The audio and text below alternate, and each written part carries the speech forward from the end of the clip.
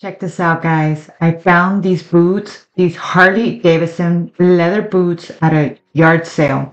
When I saw them, I got so excited. I immediately go up to them, grab them, see the price, $25, more than what I wanted to pay. So what do? I look up comps, trying to convince myself to buy them. Well, the comps show that I could flip them for $50 to $60. So, okay, I'm convinced. Not 100% though. So I asked the guy, hey, will you take 20 for them? He's like, yeah, I'll take 20. Fine, here, 20 bucks. Cool. Walk away thinking, yeah, I came up. All right, cool. Get in my car, take off, get home, put them away. But a few days, maybe even a couple of weeks later, I decide I'm ready to list them.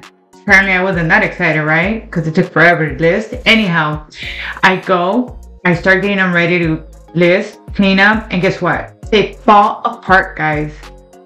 These are completely useless. They fell apart. Look at this. I can't sell this.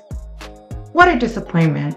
I flushed $20 down the drain because I didn't inspect the shoes before buying them. Always inspect everything you buy. Do not throw away your money. Stay grounded. Do not flush your money down the toilet, guys. Total reminder to always stay grounded. Inspect everything you buy. Save yourself the hassle. Save your money. Do not flush it down the drain. Guys, don't make these mistakes. Learn from me.